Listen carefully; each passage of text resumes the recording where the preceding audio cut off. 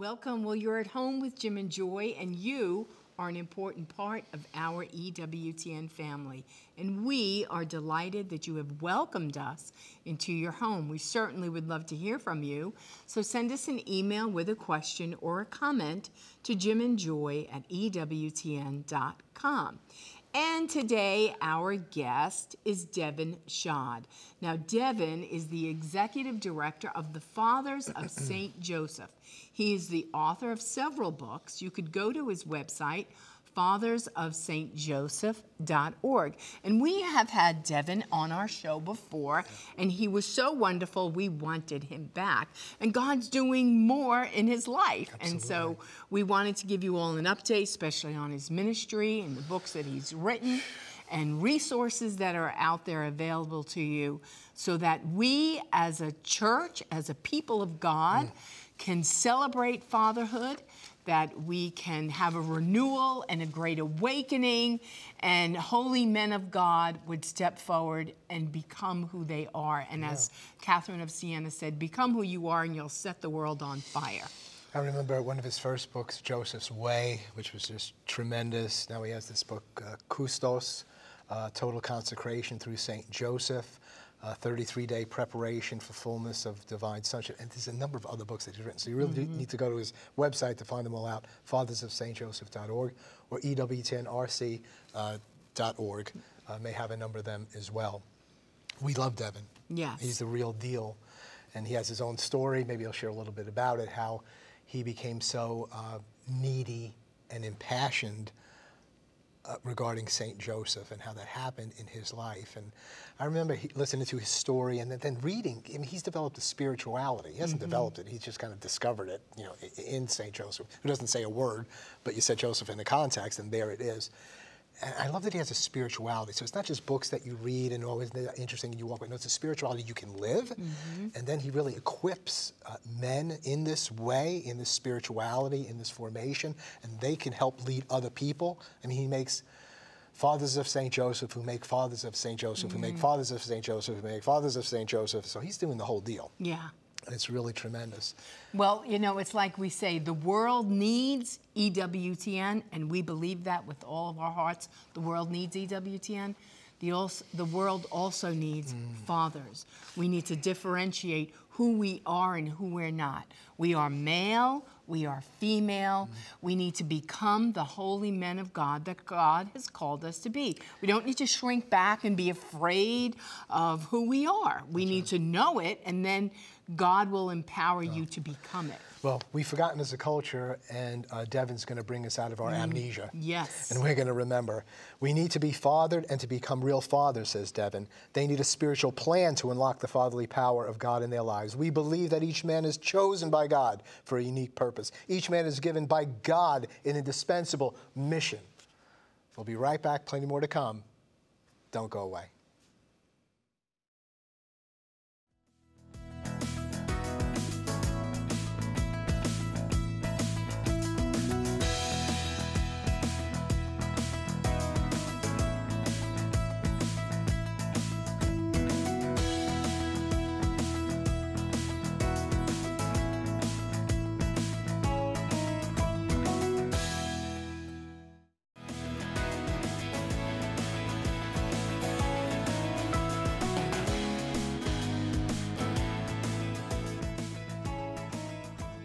Welcome back. Well, you're at home with Jim and Joy, and today our guest is Devin Schadt.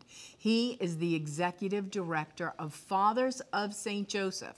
He's the author of several books. You could visit his website, fathersofstjoseph.org, and some of his books are available at ewtnrc.com. Fathers of St. Joseph. That is so wonderful. Well, Devin, we are so excited to have you back here on At Home. Yeah. And we want you to tell our family a little bit about what you've been doing, how COVID affected your ministry and all that God is doing. But then why is St. Joseph so important? Yeah, that's great. Yes. Yeah, so the COVID outbreak, it looked like a setback. You know, we're canceling all of our events and all of our speaking events. And then within that period of time, God just poured out His grace upon me, and I wrote like 9 books, right? That's amazing. Yeah, it was amazing. And then we wrote developed Custos, which is a blueprint, like a spiritual plan for guys' lives, following St. Joseph for 33 days. So all that was written, and then Pope Francis announces the year of St. Joseph on the tail end of that. And so we had just printed these books, and we're like, whoa, this is amazing. God is doing something really great here. And then even in the process with the COVID shutdown, everybody's going to internet, trying to find out ways to be fed. And then suddenly LEAD, which is one of our men's group products and things like that, it was going worldwide. Austria, Australia, Ireland, and groups are forming that we didn't even know about. So it's been a crazy ride, but it's been wonderful. And tell us about your family. So Our family you're the is father great, of... yeah. Father of 5 daughters. You Yeah. need St. Joseph. I do, yeah. I love it. I wouldn't change it. But you know what? Now I've got 2 grandsons, boys. So I finally got my boys. So yeah, for my daughter. Yeah. So yeah, our family's good. Anna Marie's doing well. But you know, she's had some struggles recently as well. But she's always teaching us how to embrace the cross, because really her wheelchair is her cross. You know. And her life coming to you all as part of the family was really instrumental in leading you into a deeper knowledge and walk with St. Joseph. Your wife saying to you, if I remember from the last time, you need to come home. Yeah. I think that you need to come home. Well, I am home and I'm doing good work, but what are you talking about? And this kind of led you on to, what does it mean to be at home? What does it mean to be a real man? Well, where do I go? Yeah, exactly. So I think as any young man, I was pursuing the world, power, prestige, popularity, possessions, pleasure, profit, all those things, the 6 Ps. And the one thing I didn't have was peace, right? And peace comes from doing God's will.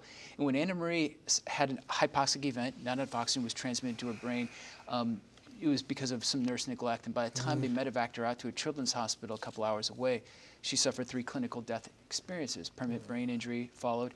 And when my wife saw Anna Marie for the first time on the respirator and life support, and I was involved in youth ministry, I just surrendered my life to Jesus Christ. I was trying to start my own business. I was kind of living for the world. I had 2 other children. I thought I was being a good dad. I was checking the box. And she said, I need you to come home and be a husband and father. And that was like a wake-up call to me. I'm like, what does it mean to be a great father? What does it really mean to be a great husband? And 2 things happened. I went on a pilgrimage halfway around the world. We had a spiritual guide, and I was talking to her about this desire to serve the Lord. And she said, are you married? And I said, yeah, I'm married. And she said, are you a father? Yeah, I'm a father. She said, go home and be St. Joseph.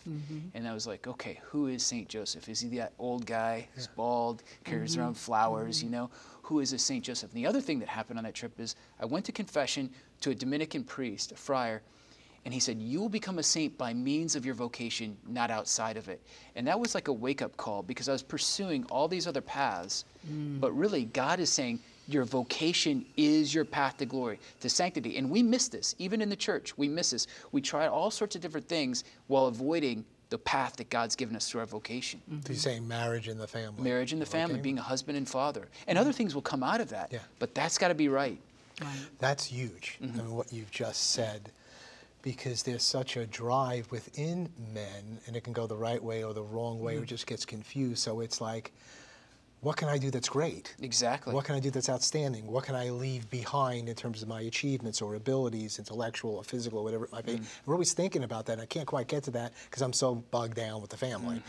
It's like, I have to do what I have to do. I'm going to be a good man as best I could be there. But what is it, because your point is, your vocation is your call to greatness. Right. A lot of times we think that, like you just said, the vocation is in the way of us achieving greatness, right? But the vocation is actually the path to greatness. And that's where it was a paradigm shift for me. I had to totally switch, the way I approached life. But what I found is the two, fatherhood, greatness and fatherhood, and St. Joseph were actually one. And so by going to St. Joseph, I began to just see fatherhood in a whole different light. And then I saw it as that call to greatness, Well, I thought we were going to go in other directions here, and we might, but there's this thing of greatness.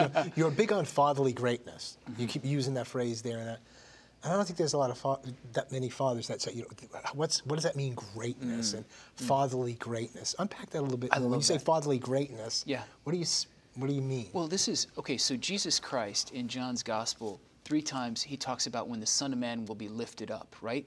And the Greek word he uses, hypsao, can mean lifted up in exaltation, like a king, but it can also mean lifted up in torture, execution. Wow. And Jesus uses this in John 3, 8, and 12, interchangeably. So what is Jesus saying?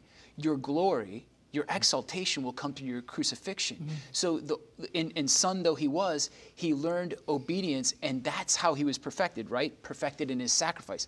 So the goal for every man to be glorified is to sacrifice his life for the sake of another, especially for his wife and his children.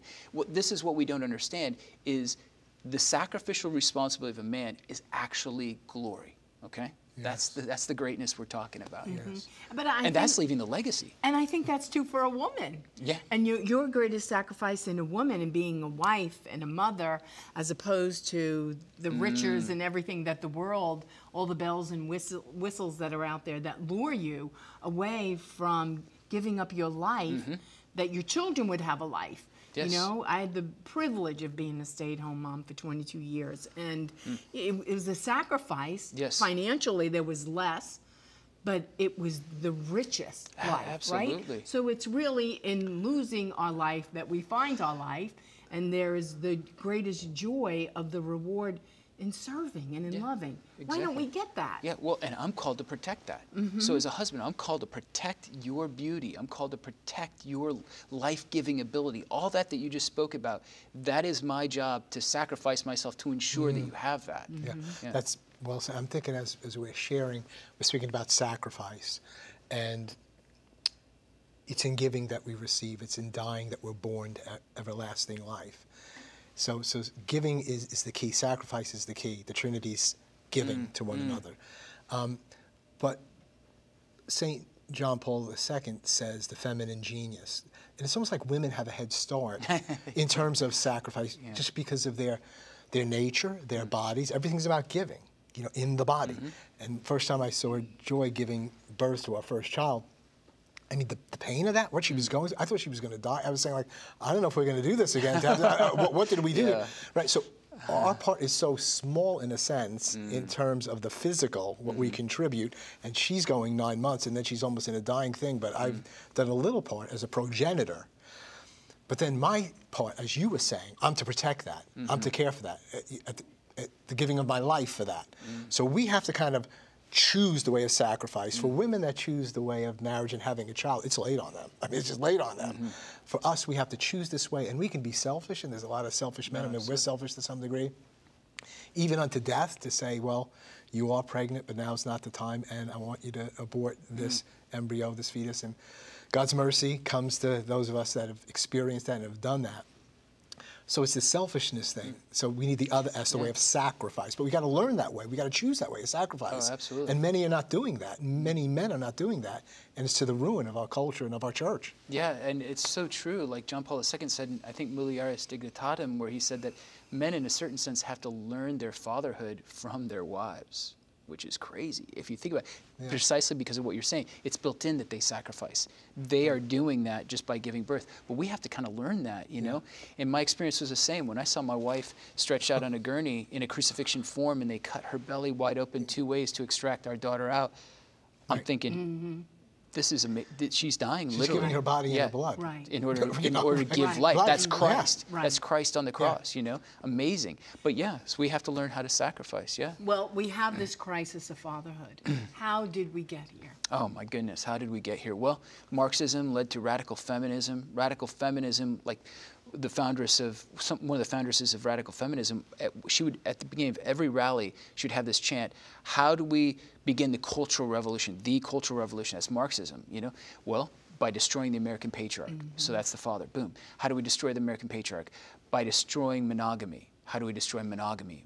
Introducing homosexuality, pornography, eroticism, all that. So here we are today. So basically, as Jesus says in Mark, I think 3:28, he says, if you want to plunder the strong man's house, you got to bind the strong man. Then you can have his way with his goods. Well, that's what has happened. Satan, through temptation, intimidation, distraction, isolation, all these tactics, he has bound the strong man, the father, in order to have his way with the wife and the children. And here we are today. Guys don't even know what their mission is anymore. But here's the deal. You know, back to what you said about this idea of giving. We've lost touch with what it means to be happy, right? And scientists have proven that there are 2 G's, actually 3 G's, to being happy. And that is when you give and when you're grateful, and you go to God for both. So you go to God to be generous. You go to God in gratefulness. dopamine, oxytocin, serotonin, all are released in your brain simultaneously, which gives you happiness. And you can be selfish and get that shot, but then you got to keep being selfish to get that shot. Right. But like when you're giving and grateful, it's like a slow drip of happiness that's going on in your life. And you guys could probably attest to this just in the ministry that you're doing. Yeah. But that's the key. If we want to be happy, we've got to give. And that giving comes through sacrifice, and sacrifice comes through those two Latin words, sacer, which means sacred, facere, to make. So we need to make ourselves sacred unto the Lord, hand ourselves over to Him. Well, we were made to love, right? Yeah, We were made to love. Yeah. And when all we do is love ourselves, and this culture of take a picture of me and here and me, I mean, it's ad nauseum. It's so sickening. Yes. Right? And so we have to teach. Fathers have to teach sacrifice. Jim would come home from work and we would say, yay, Daddy's home. And then when the children would want things that the world wanted, and we would always say, we use things, we throw them away, we use them, we love people. Amen. Right? Yes. But you have to say that, and you have to keep saying that, because the world tells us we love things and forget about the people. Yep. And from a guy, and I can have that girl, I'll have her, and I use her, and I'm a player, and she's gone. And I'll Exactly. use somebody else. It's the destruction of the man, Amen. because he was made for more. Yeah, that's right. And so we have to, as women, we have to teach. We have to teach our sons. We have to teach our grandsons. I mean, your greatest mission is ahead of you with your grandsons. Yeah, and I hope raising so. them up to be holy men of God, Yeah, right? I hope so. So we have to bring it back. We have to represent it to a culture that has really lost its way. Now babies are coming out, and are we saying you're male or female? Are you a boy or a girl? You can decide when you go, and you'll find your way. We've really lost our way. Yes, we have. And with the Amen. culture saying, you know, you can't identify them. They have to identify themselves. And men buying into that, because we just don't want the argument. That's the enemy binding the man, isn't it? Absolutely. Because we can't defend. You know, how dare you? I know what this is, biologically and anatomically and genetically. This is, you know, but instead we're cowering back, or we're bowing at the altar of, you know, groupthink and the media and technologies, you know, social media And so being on. woke. So Yes. what are your answers to help guys in the midst of this attack, you know, upon masculinity? Because if you stand up for something different, then you're a toxic male, or you're this, you're that. Yeah, be What are not, you be training? not afraid of who you Where does really Saint- are. Okay. You know, and it comes down to identity, right? Your identity leads to your destiny. And I'm not talking about transient identity, because, you know, there's trans truth and there's transcendent truth. Your sex really doesn't change even if you get a sex change. It's impossible. A guy who gets a sex change becomes, well, he can't have a baby. He can't do what a woman is supposed to do. A woman who gets a sex change as a man, she cannot impregnate a woman, right? So the point here is that our identity really doesn't change, okay? And our identity is given to us by God. And if you are a father, that's part of your identity. And so we need to understand our identity so that we can lead people to their destiny, including ourselves. That's the key. It all comes down to identity in Christ. And if you think about Jesus Christ, you look at the Passion narrative, it's all about him maintaining and proclaiming his identity. 3 times in the garden, which one of you is Jesus of Nazareth? He has to attest to his human nature. I am. Before Caiaphas, are you the Son of the living God? He attests to his divine nature. Before Pilate, are you a king? I am. You say that I am. So he attests to his identity, and he gets beaten for it and killed for it. That's the key. We men, we know that's what we're made for. We know we're meant to go into the ring, and we may not come back out for the sake of our identity, and for the sake of our families, and for the sake of the church and the world. This is the key. We got to go to the cross. Right. And we have to believe the Bible when it says, what is it, does it profit a man if you gain the whole world and lose your own soul? Yeah, we have to. We have to believe that. And it's like, I'm not going to lose my soul over this. I'm not going to lose my soul over a job. I'm not going to compromise my ethics, my morals, my beliefs, my values. And we have to stand strong. Amen. But they need men's groups to be in. Right, We're gonna exactly. take a break at this point, but we're going to hold you over for the next segment. Okay. So it's so great to speak with you, and we'll be hearing more from Devin Schadt, fathersofstjoseph.org, fathersofstjoseph.org. Go there for all of his books, his ways of training. You'll be so very encouraged. We need to teach our sons and our daughters about the greatness of St. Joseph and about fatherly greatness. We'll be right back. Plenty more to come. Don't go away.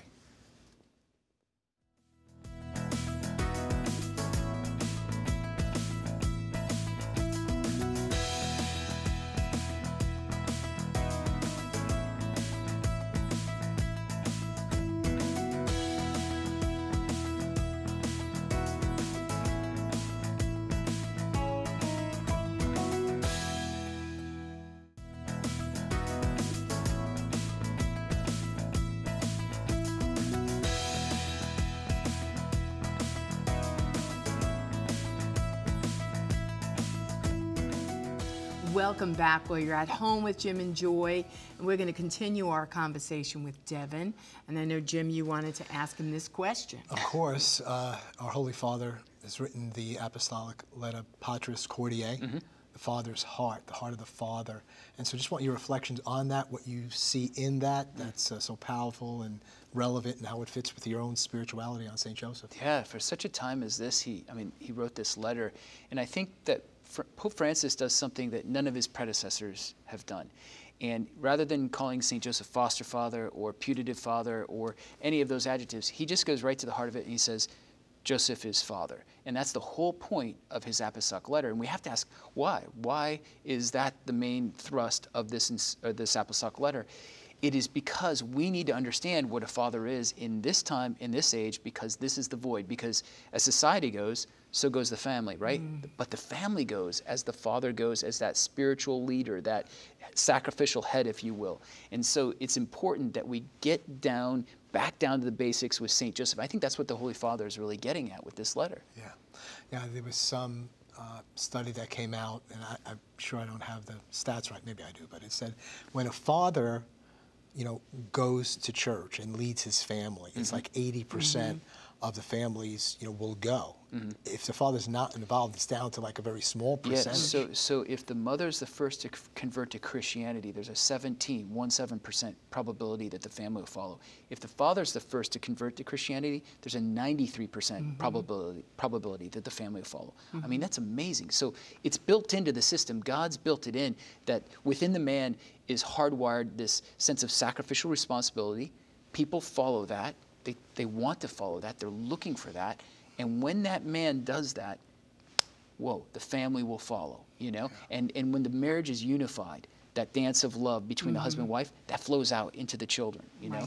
And the beautiful thing, and I've seen it in my marriage and in the marriage of my children, when the father takes his rightful place as the spiritual authority in the home, I mean, that's just as opposed to the woman, like, well, I know God, and me and God got this thing, and your father, oh, he's over there, and he's going to read the paper or whatever, Right. I mean, it's like, assume your rightful place as being the spiritual Devin, authority. you use the term charitable authority, Yeah, don't you? charitable authority. Yeah, exactly. So Joseph was given charitable authority to author in a sense, but charitable, obviously, to love. But we look at St. Joseph. This is beautiful because after the Annunciation with Mary, after that point, all the divine directives from heaven for the Holy Family were given to St. Joseph. He's the least perfect member of the Holy Family. I mean, you got the Son of God, you got the Mother of God, the Son, and you got St. Joseph. And yet God is directing the Holy Family through him. So this is the example, and it's saying, hey, Dad, if you don't think you're the most holy person in your family, you still have to get with it. You have an office of authority, and God will bless your family if you assume that charitable authority, the authority to lead by loving and love by leading. If you do that, God will bless your family with favor. But you got to step in and bless your family. And that's real. You got to bless your kids every day, bless your wife every day. We just have about a minute left. Is that one of the pillars? You mentioned 4 pillars. Just tell us the titles of those pillars. So embrace silence. Embrace silence. Yep. So Joseph embraced silence. Embrace woman. He embraced Mary, took her burdens on as his own. Embrace the child. He embraced a child who wasn't his own and spiritually fostered him, adopted him, made him his own son. And then embrace your charitable authority to lead by loving and love by leading. Devin, thanks so much for beginning just to open up a little bit about the spirituality that the Lord has allowed you to see in St. Joseph and to give to the church at this very time. Look forward to sharing more tomorrow. Thank you. Thanks for being with us today. You're never alone.